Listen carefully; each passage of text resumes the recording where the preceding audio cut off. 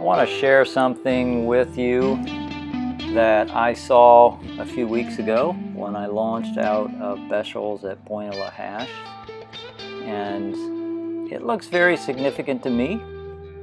If I'm reading this correctly, it looks like land growth to me due to diversions of the Mississippi River. Now, for those of you who live in South Louisiana, you know how big of a deal that is. Land loss and any land growth is a big deal.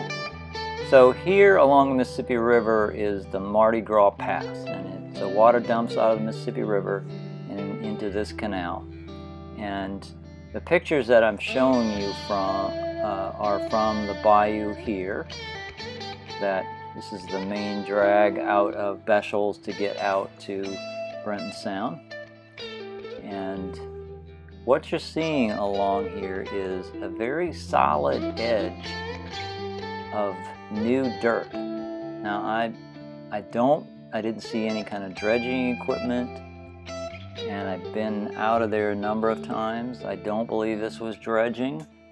I believe this was simply diverted water from the Mississippi River dropping sediment as it flowed out the bayou toward Brenton Sound. You can see how hard of an edge there is along here.